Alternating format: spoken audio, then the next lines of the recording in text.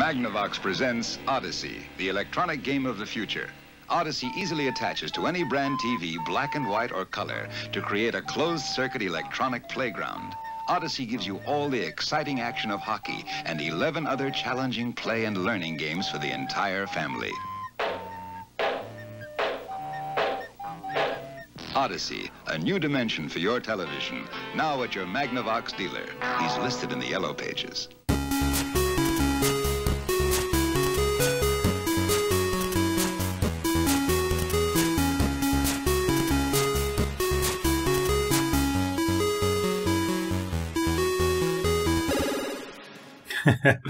Yes. Half Glass Gaming. Welcome to the other episode. I am the moderator. My name is Julian Watkins. I'm joined by the collection of inquisitive minds and brave souls, otherwise known as Mandy. Hey. The Rev. Howdy. And Just Josh. Just Josh. We're here with an episode. You know, I sort of feel like we should go out with a huge bang for our last episode, but apparently that's how Josh came into the world this morning, with a huge bang, so...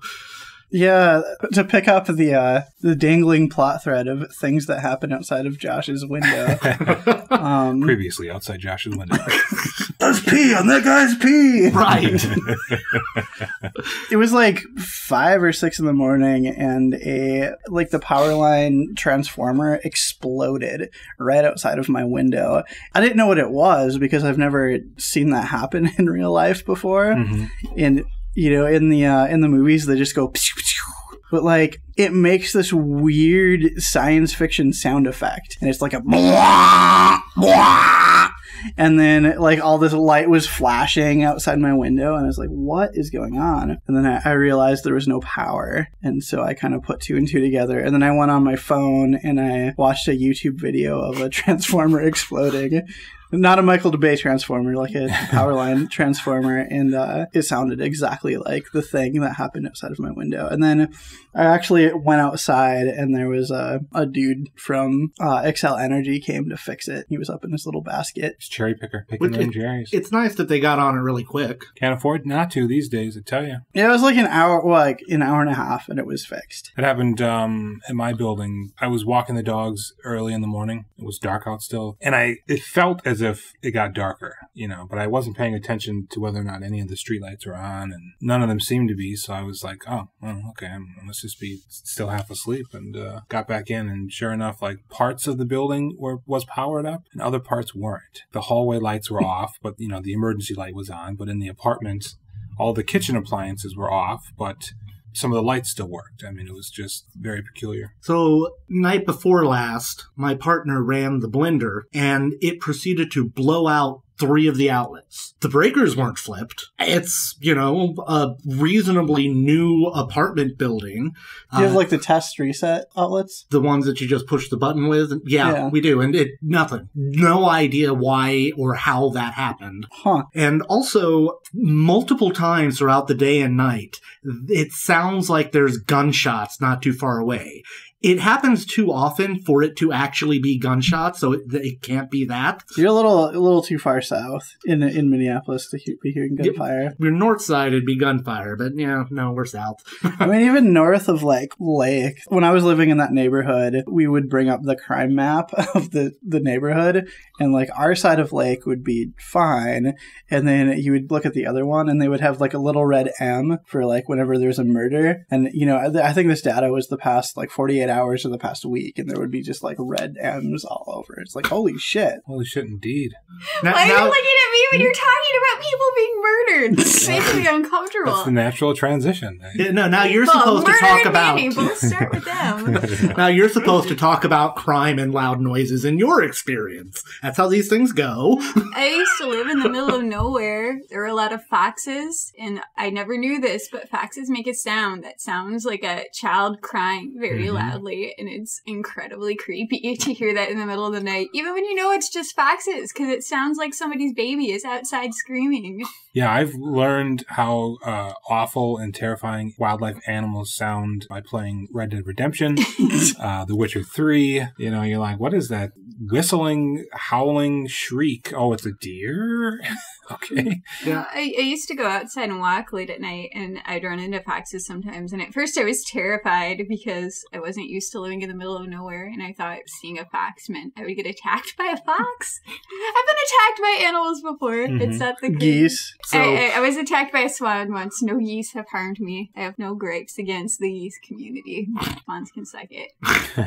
Well, speaking of wildlife, we've seen some pretty disturbing stuff on planet Earth. One of your coworkers told me that you come into work all excited about whatever horrible thing you saw in a nature documentary. You're like, get to work and be like, oh, I saw a polar bear get killed by a walrus last night. That sounds exactly like what Josh does. But since we've been on that nature documentary kick, I decided to take Mandy to the Minnesota Zoo because she hasn't been there yet since she moved here. What was your favorite animal at the zoo? I liked the little dwarf crocodiles that were still baby-sized, and that they're never going to get any bigger. And I liked the prairie dogs because they were ridiculous. Yeah, prairie dogs are super fun to watch. And they have those Japanese snow monkeys. They've got probably like a dozen of them, and they hang out. So they were great because snow monkeys naturally are supposed to guard water holes for only the higher-ranking monkeys, and nobody else can use them. And all the other snow monkeys were just playing and having fun and being normal. And there was one guy guarding a little pond all by himself, like so vigilantly, and he'd just be like sitting there not moving, and then like he'd hear a noise or something, like jerk up, make sure nobody was gonna get in his way. He was not letting anybody into that pond. It's like that one mall cop who takes his job a little too seriously. But it was like, it wasn't even the good, because they have their like big rock formation, and on top they have like their place where they hang out in the water, but this was like off to the side. It was like a little puddly thing. So it's like the one Walmart security guard who takes his job way too seriously. He's like, yeah, Tony, you got that. I got this. Don't worry about this hole. Right? We saw Tibetan wild dogs, and some guy who worked at the zoo like walked past while we were watching them, and they went they were crazy. the dolls, like from Far Cry. Yeah, nice. they just went crazy thinking that guy had food and that they were going to get fed, and they were acting just like puppies, and it was super cute. Yeah, it was crazy how they would act like domesticated dogs. Like, they see the guy coming and their ears perk up and they run over waiting for their food. Mm-hmm. There's a video floating around the YouTubes of some kids petting a monkey, probably a pet monkey, and they'll stop, and the monkey looks at him like, what the fuck? Pats his back, like demanding more pets. And it's like a minute and a half of that. And like, that monkey really likes being pet. Yeah. I saw a porcupine pufferfish, and it was my favorite because it had a little buck tooth, and he looked like such a little cartoon nerd. If you follow me on Twitter, there's a picture of him on my Twitter somewhere in between all the pictures of the dumb video games I play. Pictures of toilets. You know, while I was playing Fallout New Vegas, because of you, Mandy, I looked in every building to make sure there was a bathroom and see how many toilets were in the bathroom. I haven't been playing games with toilets. I just platinumed Persona 4 Dancing all night because I'm going crazy waiting for Persona 5. And that was fun, but there aren't a lot of toilets in rhythm action games. She posited a theory on Twitter a while back, probably a year ago? Yeah. That was the sign of a quality game is that you'll find toilets in it. Largely true. Most of the best games of all time have toilets in them somewhere. Well, you know, I'm thinking to Skyrim, and there's, in almost every fort, there's like this little section with a bucket and a book nearby. And if you think for a few moments, oh, that's the bathroom. So yeah, it doesn't have to be a pristine toilet. It's just a toilet in some form. And I think it's just because a lot of really good games will put in those little extra details. I like Fallout toilets because you're never sure what's going to be in it. Mini nuke, a teddy bear, you know, I You mean. can find a lot of books in toilets. Yeah, especially in Fallout 3. book and bathroom, sure. book-in toilet, that's a little strange. You'd think it'd get waterlogged. They had radiation sickness and they were bored sitting over the toilet, so they were reading, but eventually they dropped the book in. That's how it goes in the wasteland. I haven't played Fallout 4 in a while, but I hear there's a survival mode, and Julian, you've been playing it a bit. How is it? It's great. I actually started a new game. I didn't pick up with my current character and turn on survival. I figured I'd start from scratch, and it's one of those things where, I think when I originally played, I was just killing shit, racking up all this stuff, building, hoarding all these items, and now it's like, you can only carry so much, so you really can't have every gun that you want. You have to have bullets, and they have a weight to them now, and you need food and water, and they have weight to them. And the cool thing is, like, every time you're about to enter a building that you come across, you kind of take a second where you think, like, hey, when was the last time I slept and saved? And am I going to be able to survive? I just, I at one point I found a really cool revolver, and it dawned on me that I hadn't slept and saved, and I'm out in the middle of nowhere. I'm completely exposed, and I don't want to lose this goddamn gun. So what do I do? Well, I spend, 25 minutes walking back to a bed that I know exists, and Well, that's how it happens. and not only a bed I know exists, but a good bed, so I can get 8 hours of sleep. And while I'm there, I can craft, and every battle could be the end of the game, really. No, I think I've talked about the Skyrim mods that add needs like that, and yeah, it drops you in the middle of something like, okay, I need food. Shit, I don't have food. Well, I guess I'm spending an hour hunting a fucking deer. Mm-hmm. What's cool is any empty bottle that you find now, you can fill with dirty water, and then you can purify that water. Oh, nice. Which is nice. Yeah, I haven't played Fallout 4 in a while, but I might have to check that out. But you have been playing another 4. I've been playing Uncharted 4. I actually completed it, and I'm surprised at how little of the game was spoiled for me. Mm-hmm. There was like one small thing because I started reading a review, and I was like, oh, son of a bitch. But then that thing ended up happening within the first hour of the game. Mm-hmm. And so I was like, oh, cool. Was the Jeep section that they showed off extensively, was that cool still? Were you really into it, or was it like, the Jeep section that they showed at E3, I wasn't sure how on rails it was. Mm-hmm. It's not at all. You're driving that Jeep. Yeah. The paths that you go down are up to you, but you've got this armored truck shooting at you. So if you go down the wrong path, it's going to catch up to you and That was kill pretty you. far in the game, too. Yeah, it was pretty deep into the game. Mm-hmm. And, sometimes they show you things and, you like get to that point, you're kind of just like, oh, okay, I know, I'll just get through this. And it's not as cool, but if it still has that impact, that's always good to hear. You can see how much they learned from making The Last of Us. And there's a lot more like emotional weight to the story once you get deeper in. Mm-hmm. And the like decaying buildings and stuff are Last of Us quality, the crazy vegetation and all that. Mm-hmm. It was very good. I've been playing the multiplayer though, and I really like the way they're handling multiplayer this round. Mm-hmm. All future maps and game modes are free for all players. There is a season pass, but it's a bunch of like vanity items and like new character skins and stuff like that, and then a single player add-on, which is the first single player add-on in an Uncharted game. Before the story, after the story, do we know? Oh, we don't know yet. Yeah. So here's my main question. How often do we get to see the thief's end? Wasn't there a joke about that at some point? I hope so, because Nathan Drake is kind of hot. I did see there was that trophy on the level that they had demoed, and during the experience they had controller difficulties. So when the level starts, it's just Nathan sitting there for about 30 seconds. Yeah, no, that's what I thought of as soon as Josh played that. He's like, do you remember this? I'm like, yes, because I saw it 4 times in a row. Well, but if you actually let that mission start and you don't touch the controller for 30 seconds, you get a trophy. Oh, really? Yeah, that's basically harkens back to the... Oh, I like that. I can't remember what it's called, but it's like a play on words kind of. What a bunch of good sports. Yeah, I gotta give them props for that. They're like, hey, this happened. It was that's funny. Awesome. Yeah. It's super good, and I really like Uncharted 4. And I've always liked the Uncharted games. This one is very good. It's a worthy successor to the PS3 era Uncharted games. Amanda, you've been playing some anime baby making...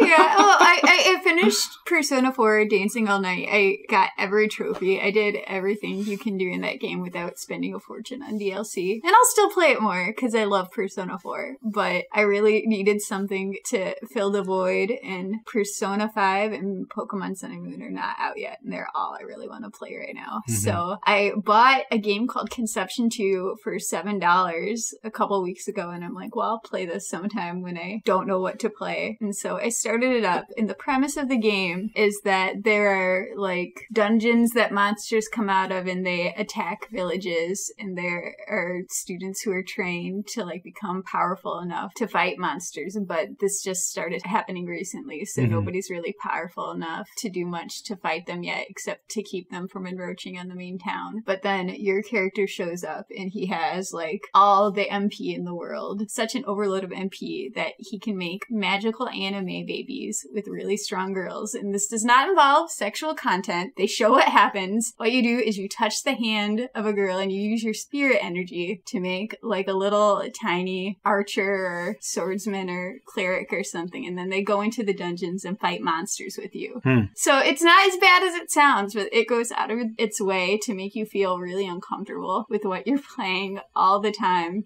I play it and I'm having fun, and then like some baby will be like, go give nice presents to my mommies, daddy, and I'm like, ew, I don't want to be playing this anymore. But unless Atlas decides to release Persona 5 here before Japan, there's no saving me. I'm going to admit, I want to play it. I hate myself for wanting to play that game so much, but I want to play it. I mean, I'll probably platinum it, so. Because, you know, I have a well-documented magical girl thing. Yeah, they have magical girl transformation sequences in it. That is why. So I think this is a good time. I'm going to call a break. I'd like to thank 2XAA and Wheelie for their continued service. At ease, soldier. The war is over. I'd like to thank Aaron Voltenson for the graphics design. We are on RetroEvolve.com, HalfGlassGaming.com, iTunes, Stitcher. We are all over the place. I think we are even on the bulletin board at your local Cub Food. When we come back from the break, we're going to have a message for everybody. Break time.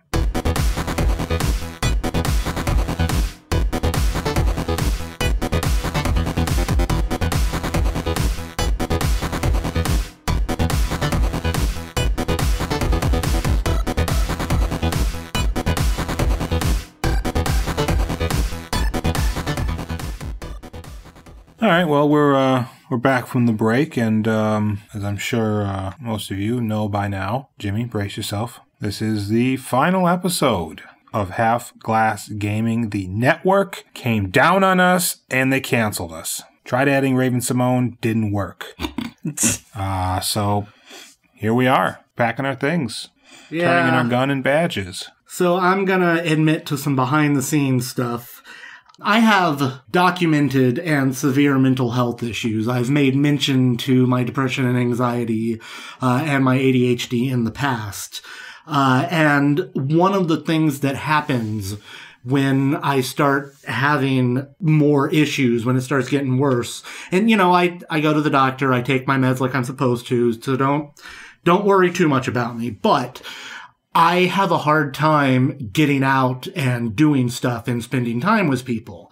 And the longer I go without spending time with people, the more I start to kind of dwindle downward, and my brain starts telling me no one really likes me, because if they liked me, they would get in contact with me and they'd want to hang out with me, and they don't. And so anytime I'm around someone, it's just an imposition and it's causing problems. And then the only times I've managed to hang out with Josh and Mandy of recent, and this is not their fault. Josh is busy. He's got a full-time job. He's got a second full-time job in editing this podcast. Mandy worked. Life happens. I'm not blaming anyone. But the only time I really manage to hang out with them is when we're doing the podcast. And so because it's a thing where we're obligated, my brain starts telling me how no one really wants to do it, and I'm forcing them to do it, and then it continues to go downward. So when we were supposed to record, I was building up to quite a panic attack and kind of messaged Josh and saying, I don't think I can do this. That was when he said, really, this is taking a lot of my time and I don't have time for anything else. So if you guys are okay with it, I'm okay with just quitting. And so that's kind of what happened here on my end. It's not that I don't like doing the podcast. I enjoy doing it. I always enjoy taking the opportunity to talk and pretend that people like hearing what I say. Just shit happens, life happens, and sometimes you gotta go, this isn't working as well as I would like. But, you can still get in contact with all of us on Twitter. I post our Twitter accounts on every episode, and so, you can still contact us on those places. And, if you want to chat about video games, hit us up and we'll talk about video games. There's going to be content on Retrovolve that, the four of us will be writing, maybe some other people as well.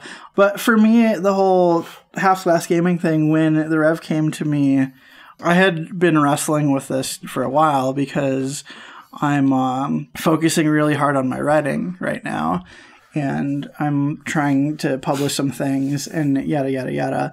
But this podcast is a ton of work.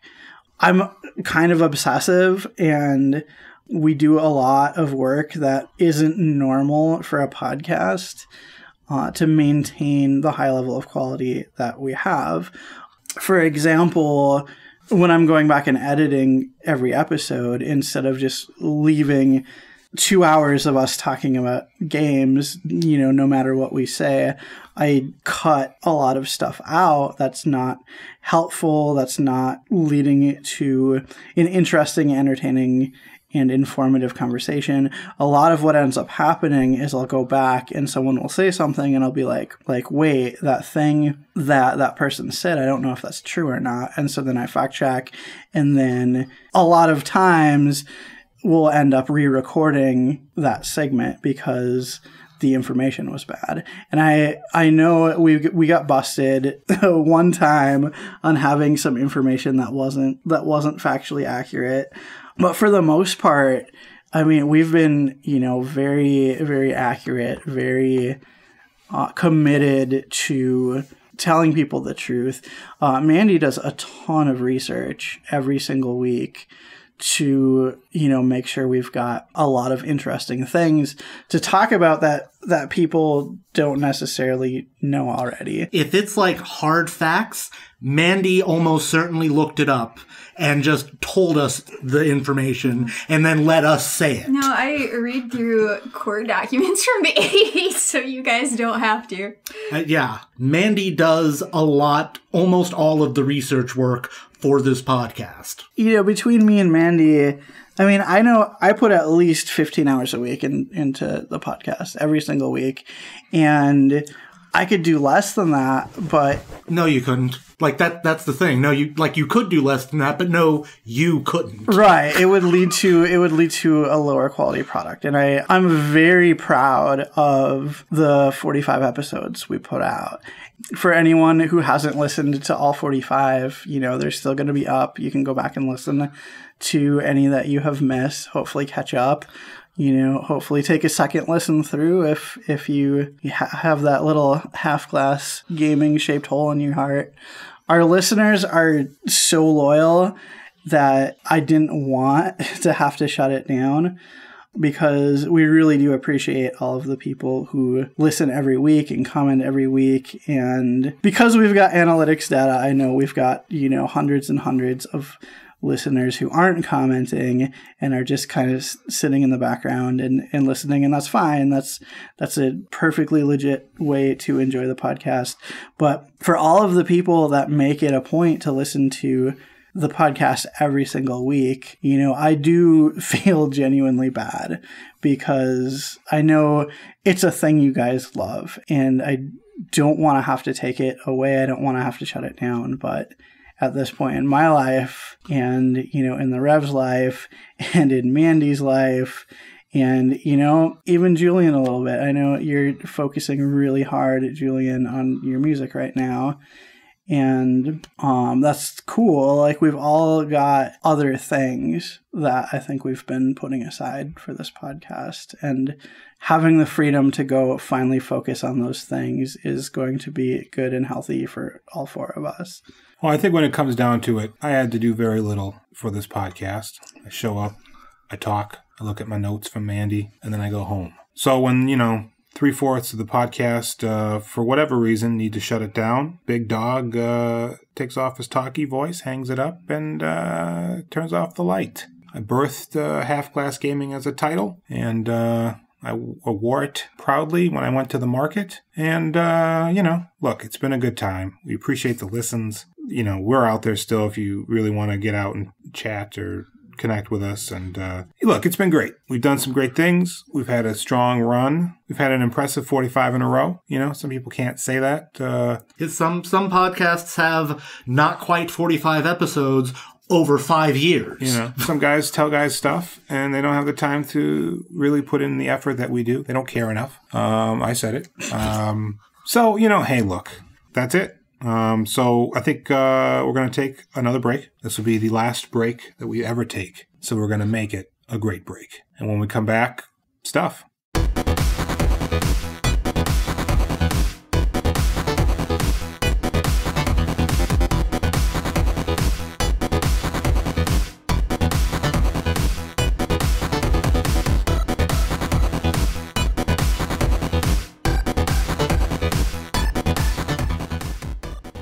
So we're back from the break, and look, you've already taken a peek behind the curtain, but I hear there's some interesting Witcher 3 things on Twitter. PC Gamer, the website, they've been posting a lot of Witcher 3 stories because the second expansion is coming out at the end of May.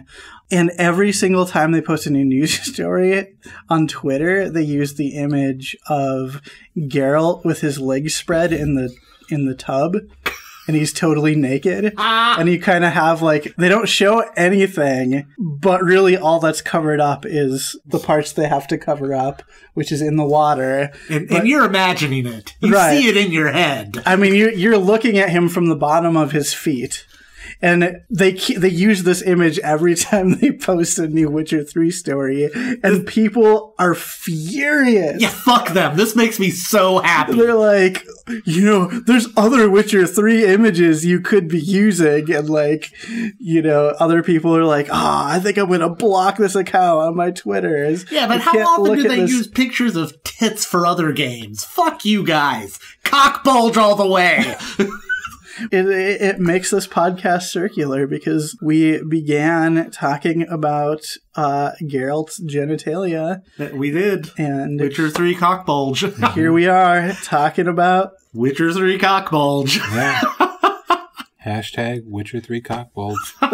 I've been really enjoying the Geralt bathtub picture. Speaking of hashtag Witcher 3 cock bulge, what I always find really hilarious and also really obnoxious in equal parts is when companies try to use hashtags to market when they really don't know what they should be doing with those hashtags. Like the hashtag is trending, so they try to use it. It's like, no, don't use that hashtag because advertising is fine. That's what Twitter is for to some extent. But DiGiorno's should not be using a hashtag that talks about, domestic abuse or whatever, which is a thing that happened. DiGiorno's tried to hop on a trending hashtag that was being used for domestic abuse for advertising. And there are better ways to advertise. The Pokemon Twitter, the official one, they recently announced the starters for the upcoming Pokemon that's out this year. And they put up a poll for the best Pokemon, and everybody is hating on the poor water Pokemon. And I'm really bummed out about that. I get sad every time I look at my Twitter. See, that makes me I'm a grass starter type all the way, and Bulbasaur, Chikorita, on and on. But that seal is adorable. It does not deserve the hate it's getting on the internet. There's some very negative blowback to the new Call of Duty trailer that's kind of all over the YouTube page for it. I read on Forbes, I don't know how accurate this is, but they claimed that the new Call of Duty trailer is the most disliked game trailer in YouTube history. Mm-hmm. Well, the Battlefield 1 trailer, which is Call of Duty's big competition this year, is the most liked of all time.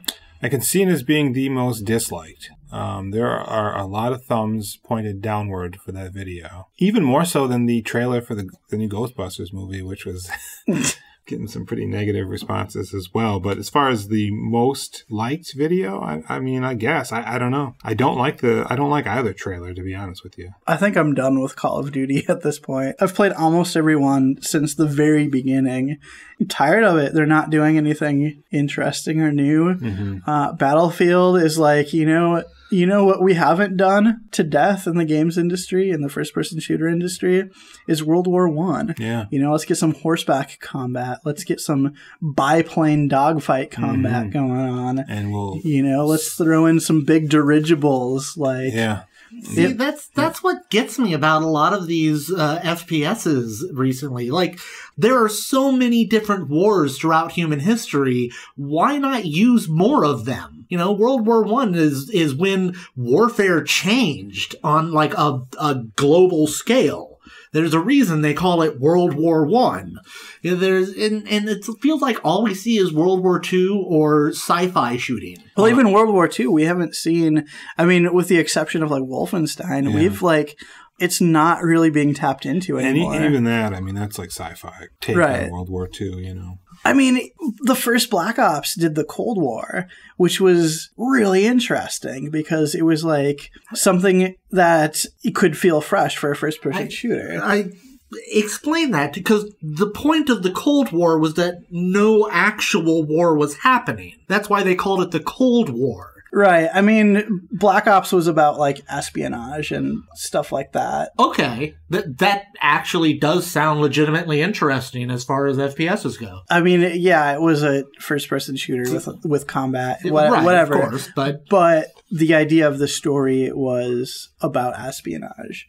Okay. And it was about basically brainwashing soldiers and things like that. It was really interesting. That sound like I'm not big on first person anything. I've said that multiple times, but I'll play a first person game if it has an interesting premise, and that sounds legitimately interesting. Well, sidestepping more in-depth studies of Call of Duty, I think to get back to the ad for the recent one and its negative impact, I kind of wonder what were early video game ads like? Video game ads didn't exist at all until the 70s. And at that point in time, I don't think people really knew how to advertise them. They were just like, wow, there's this thing. It's exciting.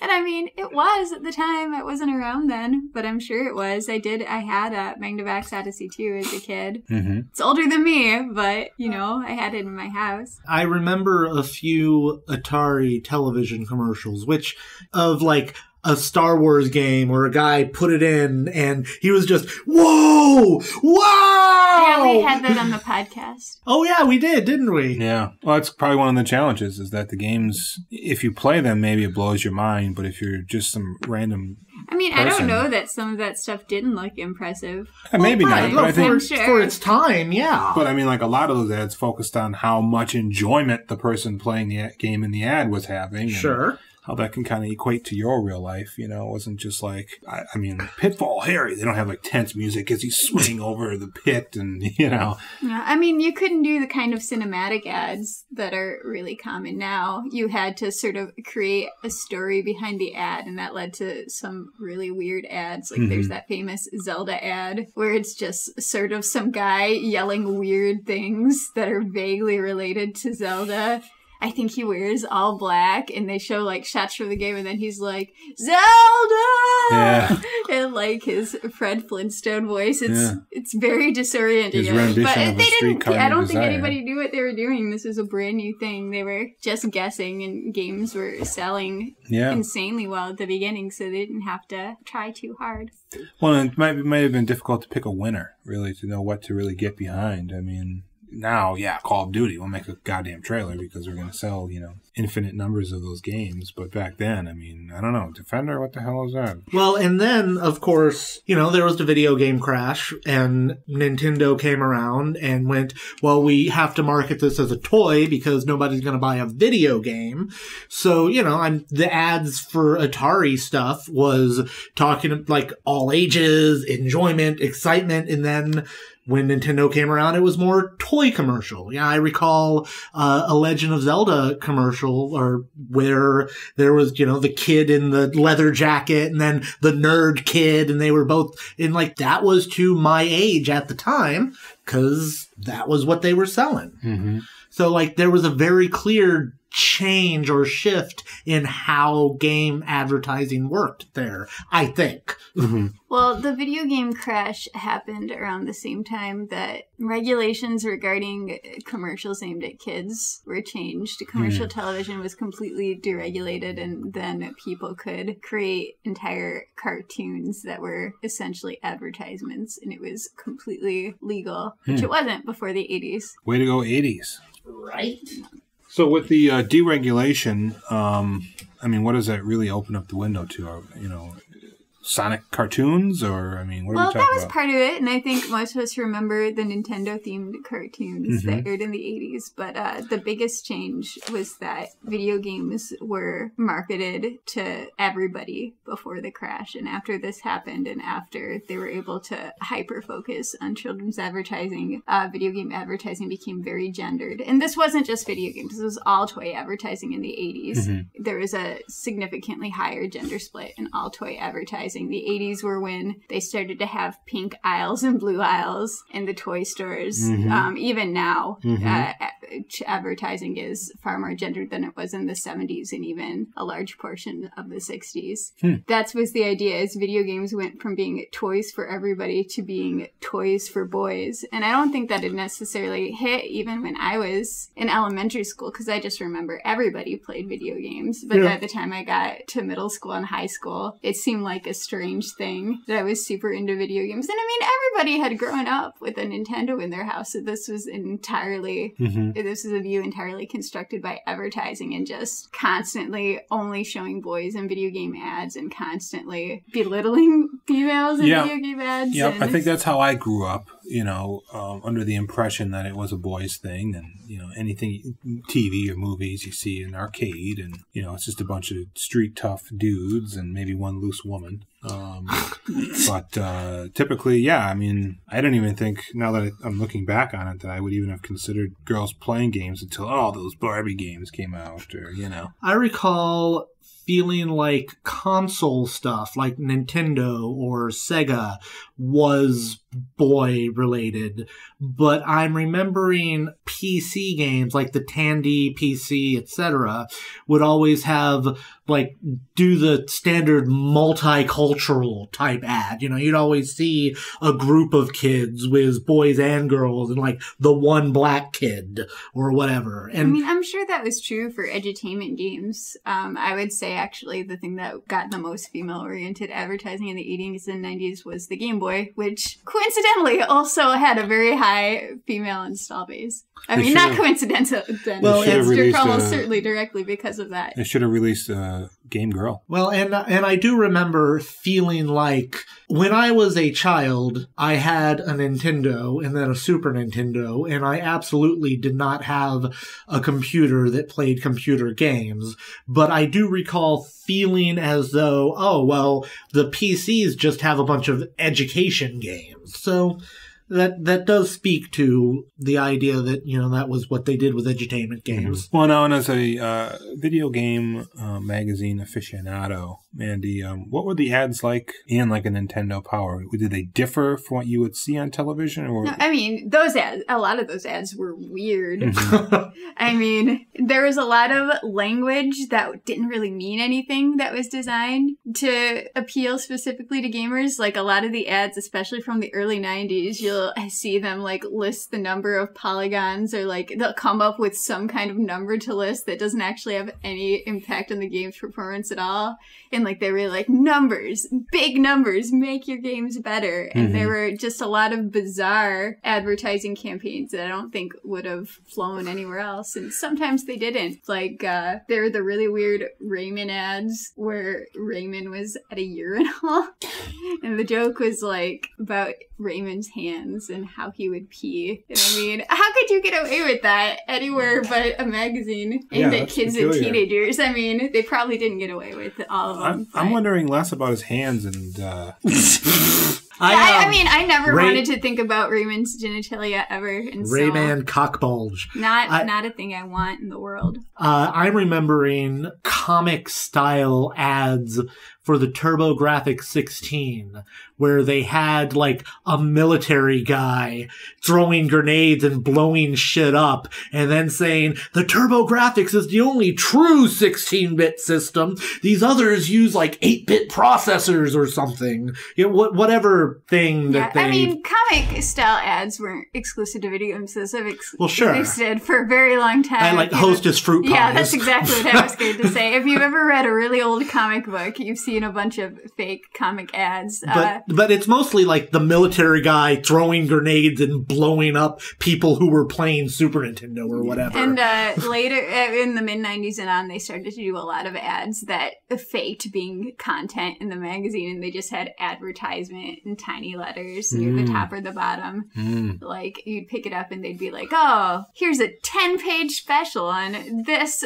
game you don't care about at all. And you'd be like, this is a lot of boring content about how great this stupid Ocean's licensed game is. To go back to an earlier comment about the television shows and cartoons that were essentially advertisements, I feel like those worked really well. Like, I know Captain Lou Albano as Mario from the Super Mario Brothers Super Show, and I'm a professional wrestler who studies the history of the industry.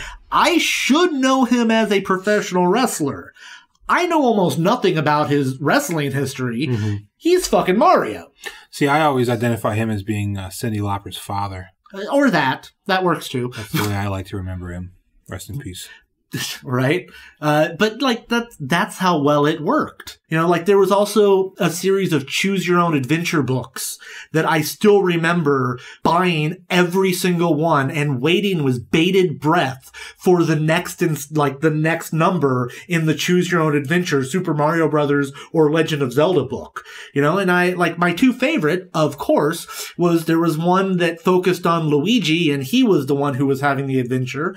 And then there was another one that had Zelda and she was the one who was having the adventure because that's who the fuck I am. But like that's what they started doing to get kids interested in these video games. You know, they had all these other media. And I don't know, like, it's interesting that these other media were genuinely good in their own way.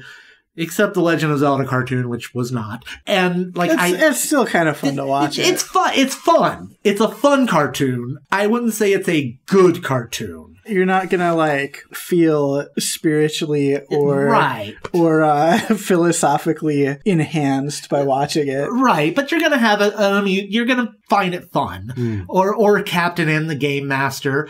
So, has there ever been in the history of mankind a video game ad that was too extreme and was banned? That happened a lot, and you see all the time these obnoxious articles that are like, 10 hardcore video game ads that would be banned today. But most of those ads did get banned back then, the ads that really pushed buttons. I mean, they would get pulled from magazines. There's one that Josh and I did a thing about on RetroVolve where they tried to advertise the Game Boy by having a girl tied up to a bed in a creepy room looking really upset. And I mean, they were not going for how it came across, but they got just tons of letters complaining and had to pull it.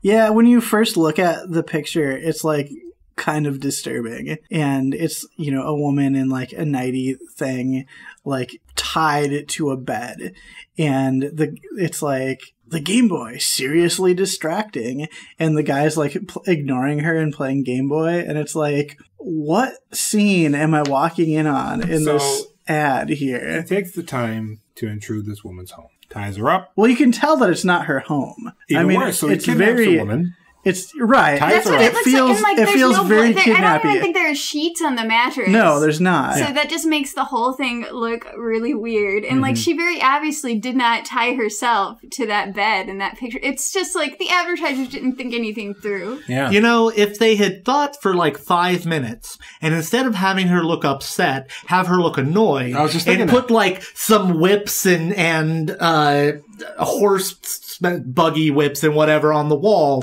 it still would have been disturbing and nobody would have wanted it, but at least it wouldn't have had that really creepy overtone. That was the thing, is that they wanted this woman looking annoyed that she had been forgotten, not, oh dear God, help me. But the look on her face is very hard. It's very ambiguous. It's very hard to interpret. But they did, like, the same ad agency that did that ad did another ad, several years later, that had, a couple in bed, and the woman's like has her arm around the guy, and the guy's just playing Game Boy and kind of ignoring her. And that was like the same idea that they had tried to get at with the first ad, Yeah, but just it like expressed in a reasonable, more right. acceptable- It doesn't have all the weird kidnappy stuff. Like, Yeah, it's bizarre. No, and TV commercials would get pulled too. There is a ad for Ocarina of Time where this guy is giving you all these challenges in this dramatic voice, and it originally ended with "Willst thou save the girl or play like one?" And that got pulled and recut and changed to something that didn't alienate a large portion of the game buying audience. I mean, I think most people probably wouldn't have never even seen the original version of the ad, except that some people taped it and it was on YouTube. But it happened all the time.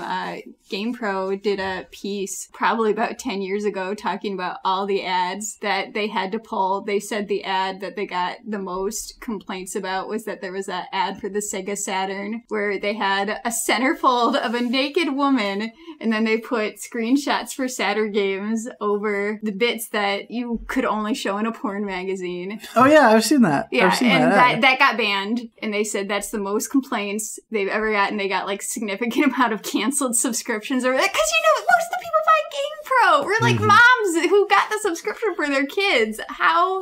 Well, they probably canceled the subscription because they covered up the breasts. Yeah, but sorry, I'm not going to support censorship in my games. You show those boobs. I know which magazines I can subscribe to where that won't be covered up. But the idea that anything went in game advertising back in the day and now things are really restrictive is not true. I would say people were testing the waters more, and they realized a bunch of that stuff would get pulled and banned, and so they don't waste their money on it as often anymore, because it is a waste to spend a lot of money in an ad that you have to pull. Yeah. And it isn't like they don't make ads that test the limits these days. I mean, if there's one ad that immediately leaps to mind that you can find if you look for it on YouTube. It's a Skittles ad that it shows a man and his wife are clearly having sex, and when he comes Skittles all over her face. They made and they wrote and blocked and filmed that. That wasn't gonna be on TV. So it's not like they don't do that shit now too. Oh, that's true. That is true. But nowadays, I think you run into issues, perhaps not with necessarily ill-begot or poorly conceived game ads, so much as almost like deceptive game ads. Yeah, and I think there's a really cinematic approach to game Very advertising much so, that, yeah. in my mind, that really started with Final Fantasy VII. Like, that was the game with the huge television push based entirely on graphics, and was saying, like, look at this, it looks like a movie. And I mean, it did to me back in 1997, for sure. Yeah, I think for me what comes to mind, obviously, is the infamous Dead Island trailer. Yeah. That was night and day compared to what you were That's the actually... thing, is Final Fantasy VII was saying, look at how cool this looks with, cutscenes that were really in the game, and then some advertisers were like, oh, we can create something really cool and cinematic. And this, some of them use stuff from the game and some of them make stuff up. There's, and this is a great ad, but there's an ad for Golden Sun that's insane and cinematic, and it has like a giant crystal dragon coming to life. And none of that has anything to do with the game. They just made the most cinematic ad possible. And it looks really cool, but if anybody bought the game expecting to fight crystal dragons, they would be very disappointed. It's nothing like it, even slightly. Oh, yeah. I mean, even like the original Gears of War ad with that Mad World song in the trailer. The Gary Jules version. Yeah, it kind of painted this picture of like this hopeless sort of dour world where you're fighting like enormous monsters and God help you, and then the game comes out, and for me I was kind of just like, oh, okay, it's just another game, a gore fest. Yeah, chainsawing aliens in half. Yeah, like who would put a chainsaw on a gun? It's like instead of a bayonet, it's like, well, we've got a gun and a chainsaw. Well, and like how much gas could you fit on that thing? You'd only probably be able to use it for like 5 minutes. But 5 minutes is all you need. And then you're done, At least a bayonet, you can stab the shit out of people endlessly. I mean, like the Gears of War guys are so bulky, and then they're wearing armor that they actually move like Buzz Lightyear.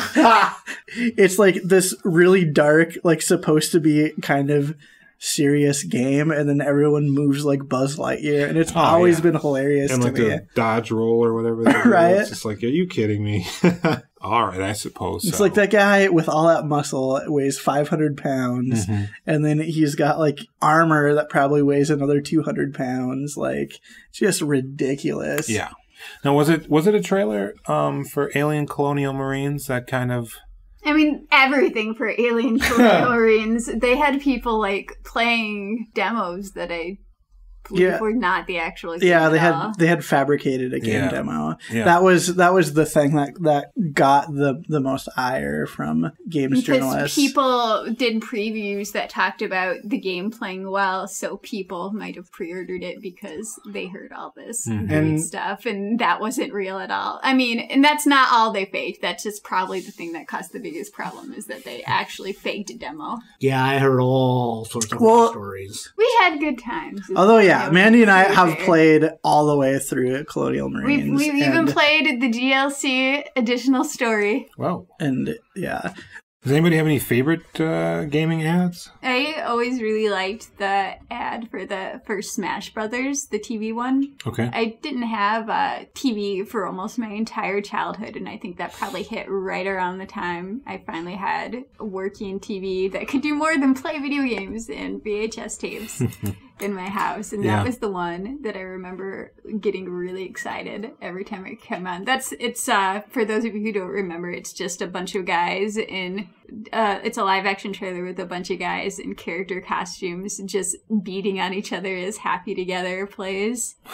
That was very, very funny to young me. But I mean, I think I would have bought Smash Brothers regardless. It's rare that I would say my purchases are super influenced by advertising, not because I'm not susceptible to advertising, but because I always obsessively kept up with the video games media. And so I already knew about everything. I mean, I guess I was more likely to buy something because of a preview in a video game magazine than because of an ad. Yeah, I agree with that. Yeah, I don't think there's ever been a time when I've seen an ad and I thought, okay, yeah, I need that game. No, there's one. There's one for me. And this came... Most people are not as much of a weeb as I am, so they probably don't know this, but there are anime magazines that come with DVDs that have episodes of anime on them for you to watch when you buy the magazine. And one of those old New Type was the magazine that did that, one of those old magazine issues had a commercial for the first Disgaea, and it played Enemy Inside of Me by Tsunami Bomb, and it just showed a bunch of Disgaea stuff, and nobody was covering Disgaea at the time, and I mean, it was just insane, and like, I wanted to go out and look for the game that night, and I couldn't even find out if it had come out yet, and I mean, Disgaea is one of my favorite franchises of all time, so it was a good buy. That was the one ad that really got me. You know what? What about you, Josh? You got one? No, I really liked the Michael ad that PlayStation ran, where it was a bunch of PlayStation characters sitting around in a pub, like talking about like, oh, I was pinned down and blah blah blah, and it would never gotten out, but Michael helped me, and it was like Michael was basically the player. I mean, Michael is statistically the most likely name for a video game playing person to have, because it is, at least in the US, because it is the most common name in the United States. Is it? I did not know that. Interesting. So you have, you know, hundreds of thousands of Michaels watching the ad and being like, it was me. Yeah, I think, you know, if you're like me, you just kind of like a good trailer, you know. Sometimes that could be a developer diary or, you know, a nice little teaser, or it's hard to say, really. I think we all know, you know, bad when we see one. Yeah, I don't know. I think at this point, really, you know, who cares? Thanks for joining us, Half Glass Gaming. We're out.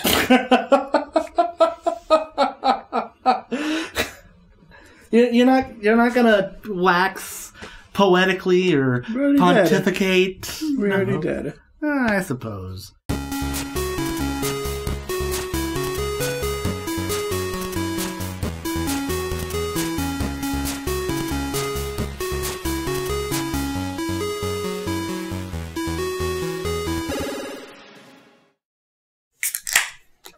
Got a different flavor of Snapple today. I noticed that. I don't like it. It's all right. No Snapple apple. It's no Snapple apple.